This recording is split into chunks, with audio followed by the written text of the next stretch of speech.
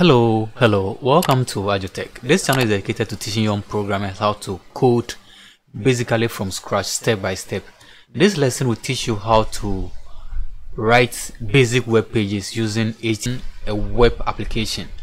So we are going to look at the basics for a complete beginner, how you can use HTML to write a web page. So without much ado, let's jump straight into action. So the first thing I need to do is to have a text editor. You can use any text editor of your choice. I'm using the Visual Studio Code editor. You can use Atom or Notepad++, but I recommend that the one that will work perfectly for you, you stick to that one. So for this lesson, I'm going to use the Visual Studio Code editor. So the first thing I will do after launching my VLC Code editor is to click on File, or you go to File menu and then click on File. The first thing you need to do is to save that file. So I'll go back to Files and go to Save As. So let me save this as index.html. So you can save .html or .htm. Any way will work. Okay, so I can select the file extension from here, and then I'm saving this to my desktop. Okay, so when I click on save, I've actually saved this now. Okay, so we can start coding. The first thing we need to do is to define our tags. Most of the time you have to create a tag for your page, and then when you do that, you have to also end that tag. So the first thing we may need to is also to create our first tag. So we need to have HTML this way. So notice automatically, because I'm using the Visual Studio Code editor, it's giving auto completion, so it can easily close my tag for me. So you notice this has been closed for me automatically. So within our header, our HTML open and closing tag, we are going to embed several other tags within that. So the first thing you need to do is to have a body also within your tag. So you notice if I first type body and I hit the tab key on my keyboard, automatically it will close, it will give me the closing tag for that particular tag. So within my HTML tag, we also have what we call a head. So we need to have a head, and that one also we have open and then closing. So within our head, we'll be embedding several other codes within that, but in this lesson I'm not going to do that. The only thing I'm going to use within my head will be the title. So I will explain what the title does. So if I go to title, the title normally display the title of the page. So if I say my page, for instance, and then save this, basically I've set this text editor to auto save, so everything has been saved for me. So if I go to this, what I've saved to my desktop, I've saved as index. So you can see over there, I'm using my default browser. So you notice that if you come here, you can see my page. So basically, if you are using a title, that's what your title will show. Okay, so let's continue with where we left. So we have the title display within your browser. So anything we want to show on our web page will go inside our body, as simple as that. So let's say, for instance, we have several other things that we're going to use. We have 6 types of header in HTML. So we have header 1 up to header 6. So if I use header 1, you notice I need to have open and then closing tag as well. So if I open and then I close this tag and I put in let me say this is header 1, and this, like I said, my browser has been set to my text editor has been set to auto save. So this has been saved automatically for me. If I go back and reload this page, you notice that header 1 is showing within my browser. Let me also zoom in this for you to see. So my header 1 is also showing within my browser. And what you need to know is that header 1 is the largest among our 6 headers. So if I go back and I go to header if I go to header 2, I say header 2, and I go back to load my page, see header 2 will be smaller than header 1. So let's try out the 6, and then we'll notice the difference between them. So I can go back and say header 3, and I'll say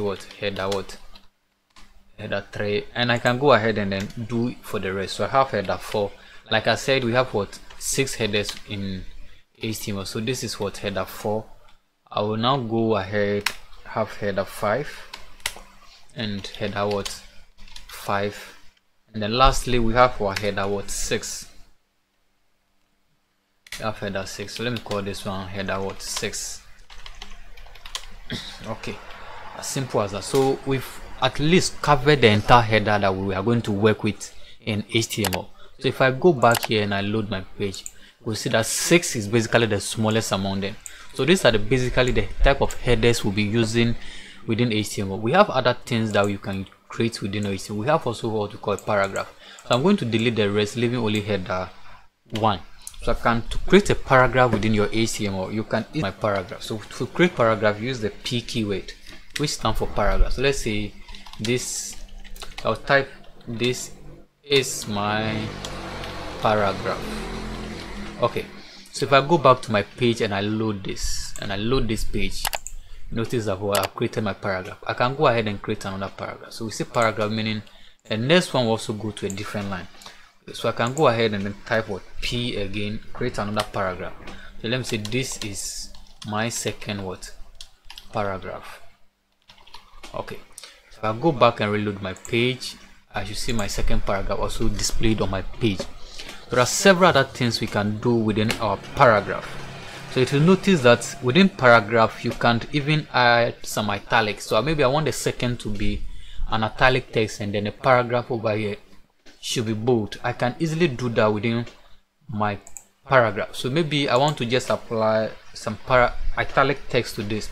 So I can just do that, and then notice that you need to close that as well. So use the / to close any document. Use the / this way.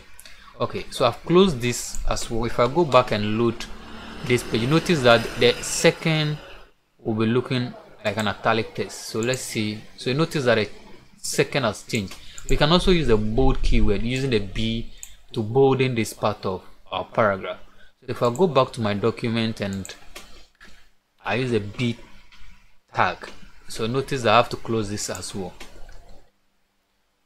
So I need to close this using, okay, so I've closed this as well, and if I load my page, notice my B will not be bold. There's an extra tag over here.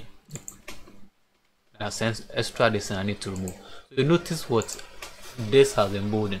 There are several other things we can do within what HTML. Let's go ahead and then also create some few other things over here. We can create what we call list. Assuming we have some information we want to display, we can create a list for that. So under list we have several types of lists in which we are going to talk about. So let's look at the first two. Okay, we have what we call ordered lists and unordered lists. So if you mean unordered list, is UL stand for what? Unordered list, meaning they are not in a specific order. So if I hit the tab key, okay, you need to know that this should also have what? Open and then closing tag. And then within an ordered list we have what we call the list item, LI, list item. So you use the LIs, which means list item. When I hit enter, I'm also going to open and then close this. So let me say item what? 1. So I could have several list items or lists within my unordered list. So I can have another, say maybe item what? 2. And then finally let me just add another one, LI again. So notice that you need to open and then close the tag. I'm using the Visual Studio Code Editor, so automatically it's closing that for me. So I recommend you also get Visual Studio Code Editor and then to make your life very simple once you are writing this kind of code. So let me say this is what items 3. If I go back and then reload this page, you notice that this has been listed in that unique order. So this is not in a specific order. So this is where we can use what? The unordered list. We can also use the order list, and order list will number them in what? 1, 2, 3 in that order. So let's create an ordered list below this. So we also have, so ordered list will come what? OL this way. So this is what? Ordered list. So I hit enter. This one is also having closing and then open and then closing tag. So within ordered list we also have what we call the list items. So let me go with the same process. So item 1. Then when I go down here, there are some shortcut way in which I can do this thing in a very nice way. But because this lesson is for complete beginners, I'm trying to go through the long process for you to understand what exactly I'm doing. So if I hit tab key, I can say what? Item what? 2. Then I'll finally bring my next item. So let me say what? Item what? 3. Then I made some spelling mistake over here, so let me correct that. So if I go back and then reload my page, you notice that what this is in what? A unique order. we know that this has been listed in an order. This is not in what, this specific order. We also have what we call the rule. I can easily apply some horizontal rule. So to add a rule, a horizontal rule in HTML, use the HR keyword. This is self-closing. When I mean self-closing, what this means is that you don't need to have open and a closing tag. So this will close itself. So if I do it this way, you notice that I don't have any closing tag. If I go back and load my page, you notice I have a very nice horizontal rule running through my page. Okay, so we know how to add list items to our page. We've added our title, and we also look at the header types that we have within HTML. We can create forms and tables within our HTML, but this is just part 1 of this lesson. I'm going to show you how you can create basic forms, and then we can end this lesson and continue another time. So within or below the list items, to create tables, you can easily go ahead and say table.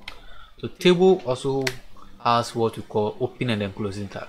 So within tables, you have what you have tr. Tr simply means what, table row. So within table row, we can start creating in documents. So within table row, we have what, ht means table head, this way. So we're going to have our table head, and then from there you can have a td. Td means table data. So within my table head, I've opened a table row, and then I've closed it as well. So within the table head, let's say we want name. So let's look at the order in which this will be displayed to us. So I'll have another th table head again, let's say score. So we can easily use this to display the score or the table for a soccer team. So we have maybe your final table head. Okay, so let's say standing. Okay, let's call this standing.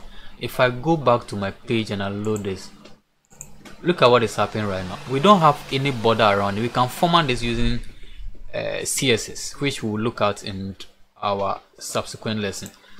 But within my table opening tag, I can just put in a border over there and then set my border to 2. Remember the value of my page. You notice what is happening. So the border size will determine the thickness of your table. That's what you can see over here. So let me go ahead and then put in some records within that table. So I have name, score, and then standing. So let's say I want to create another record under this. So this is a table head. To create table data, we need to create another table row. So we have 3 different kinds of head. So we need to also have table data in that order. So every data will have, so the first data will be under name, the second will be under score, and the last one will be under standing. So TD means table data. So maybe the first one will be name. So maybe I can say Chelsea. Okay, so I'm trying to display just a simple soccer team. So the next one will be maybe the score of the team. So maybe if possible, let's make this a point so that it will look maybe more explanatory to us. So let's say point. Okay, so we'll come down here. Let's say Chelsea is having maybe 89 points, and then let's say standing. The standing could be, let's say, is having first position, this way. I'm going to show you something over here. So maybe let me load this page and then I'll come back and explain to you. So you notice what is happening over. Maybe I want this first to appear at the top. So how do I do that? We can easily use what you call the subscript. We use superscript for this. So we use the keyword superscript like this, and then we need to also close it. So notice this will make my st, that's the first listing display, at the top. So look at this. So it has moved my st to the top. So we can easily display this information within our table. So notice that we can go ahead and then add another data to this table. To do that, we need to create another row. So we are creating another row for the next record. So maybe we want to add another team. So let's say this team is maybe United. So let's say this is United. Okay, and then United, let's say United is at it's having a point of 80 points. Okay, Okay, maybe United Fans may not like me for this, but it's just for the purpose of this lesson. So let's say this is for second position, so we're going to use the same superscript to display our second at the top. So I just go ahead and over here I'll have my second display as what superscript. Okay, so let's go ahead and just say, okay, as simple as that. So because of my text editor, most of the things are easy to do for me. I can just go ahead and reload this page. So notice basically this is how we can display tables in HTML. There are several things we are going to learn over here. So remember, you need to subscribe to this channel and don't forget to turn on the notification bell in order to get updates anytime we upload new videos. This is a beginner course and we are going to do it in several parts. So this is part 1. I'm going to have part 2, and then in that order until we are able to finish everything we need to know to be maybe a qualifier or maybe a complete HTML developer. After HTML, we also learn how we can format our pages using style sheet. That's cascading style sheet. We'll look at everything step by step with no step skipped. So remember, you need to subscribe to this channel. We can create forms as well where we can accept input from the user. We need HTML to do that as well. Thank you for watching this tutorial, and don't forget to hit the like button and then also subscribe to this channel.